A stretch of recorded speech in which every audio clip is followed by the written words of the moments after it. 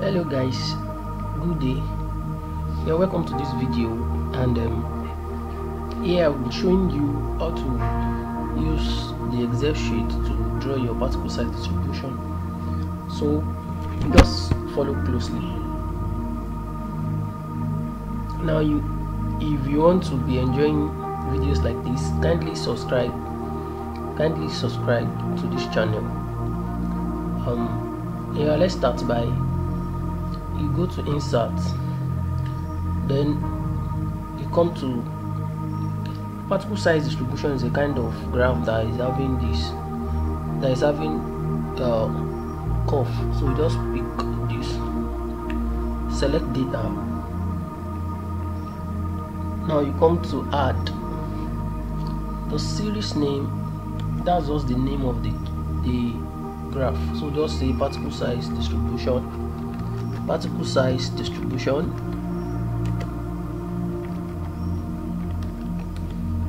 Then on the x-axis we will be having the sieve sizes. That will be on the x-axis. Then on your y-axis you have the percentage retaining. So you have a kind of graph like this, and don't forget that particle size distribution graph is a semi-log graph. So then the next thing to do is come to format axis, the logarithm scale to base 10. Good. So once you have it this way, the next thing to do is to change this back to the position. Click on the y-axis, then come to you right click and come to the format axis 2. Once you come to the format axis, come to labels, change it to low, and it comes to the normal position. Now with this, the next thing to do is just make it more appealing and more presentable. Now what you need to do next is for you to show, just right click here, you add minor grids, then you right click on the x-axis again to come to format minor grid that you just added.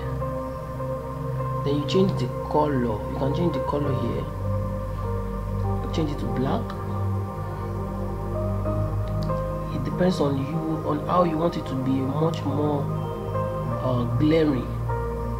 So by me, I think it's fine like this.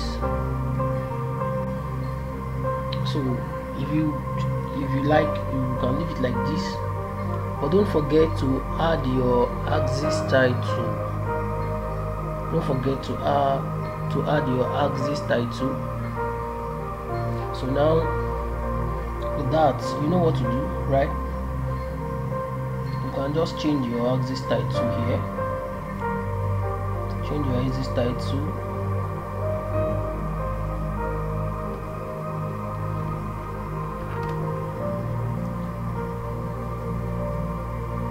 So and this is the percentage.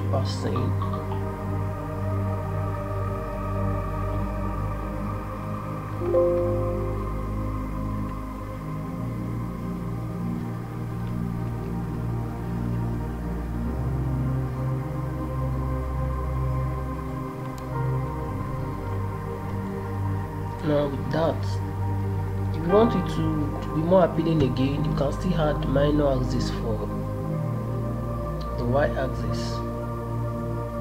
That is that.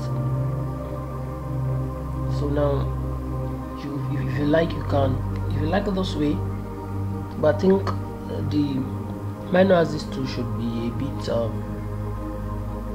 should be showing a bit, so that it will be much more okay. So here is how to do it. So if you have any question, you can put that down in the comment section. Don't forget to see more videos like this. You can subscribe like this video, and you can also share it with your friends. Thank you. Now let me also show you another way in which you can use to do it. Another quick way again that you can use to do it. So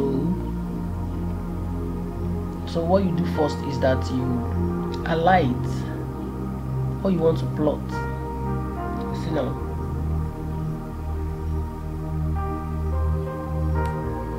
then you insert, then the program will generate the best graph that suits it for you. Click it and click it. So the next thing that you have to do is to just modify it the way we modified that one.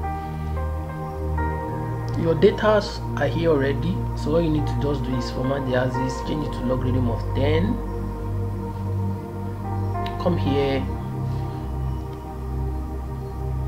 change it to format the axis again, come to labels, change it to low. Then you can now repeat the same thing that we did for the previous chart. You can just do it here, and that's all. Here you can just, this is where you can just put it there yourself. Particle size distribution,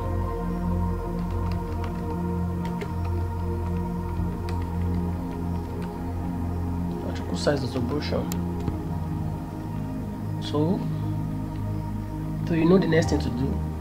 You can add the minor grid. You get that. Then you format the grid line. Pick it at here.